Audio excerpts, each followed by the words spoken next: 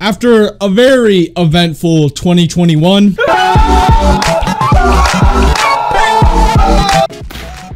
Ah, yes, the time I peed and sharded myself.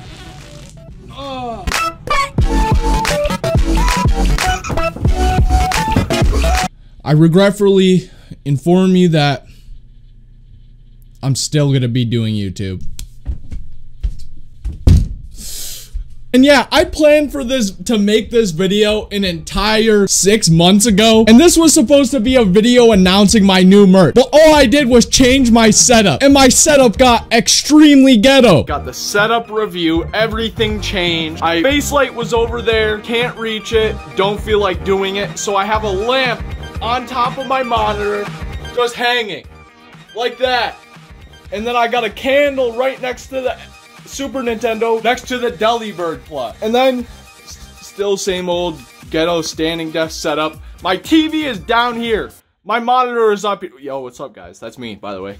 And then I got the LGBTQ lights because I gotta rep that community now. Since I look like a skinhead, I have to like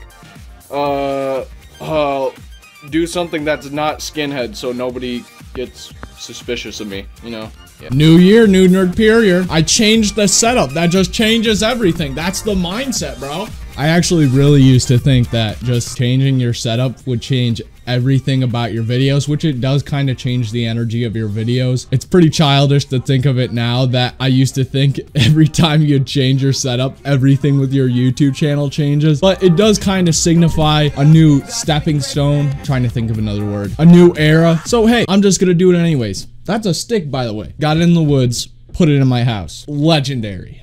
It seems that this time of year, a lot of people joke around about people who make New Year's resolutions or whatever that is. And yeah, it's kind of funny because it seems like everybody has a New Year's resolution, but nobody gets them done. But don't let that deter you from actually making changes in your life. Just because you want to write down a few changes that you really want to focus on throughout the year, it doesn't actually mean those are the only changes that you're going to make throughout the year. Of course, throughout the year, you're going to realize other things and to make adjustments. New Year's resolutions are just a fun thing that you write down. You say, this is important to me. I want to get this done by the end of the year.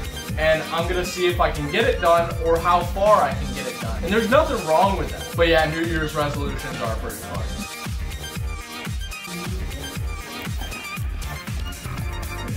What are you doing, weirdo?